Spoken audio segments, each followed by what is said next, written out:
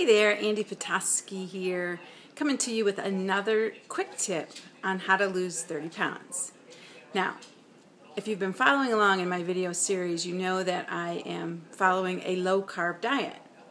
So you're probably wondering, what do you have for snacks? Well, one thing that you're allowed to have that has no carbs is cheese. But as most of you probably know, cheese for the most part has a lot of fat.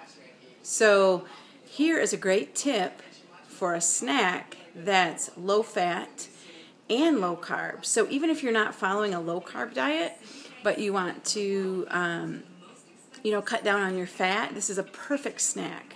So I will eat these between breakfast and lunch.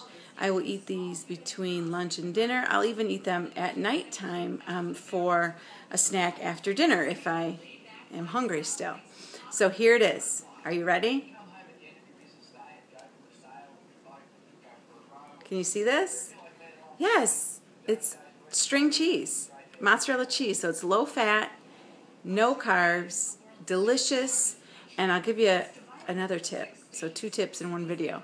If you eat it by pulling string by string, it takes that much longer to eat it, and you're that much more satisfied. So pull it apart, eat it slowly. You'll love this snack. I love it. I eat them daily. No carbs, low fat. Andy Petoskey here. Hope you're doing great on your how to lose 30 pounds. See you on the next video.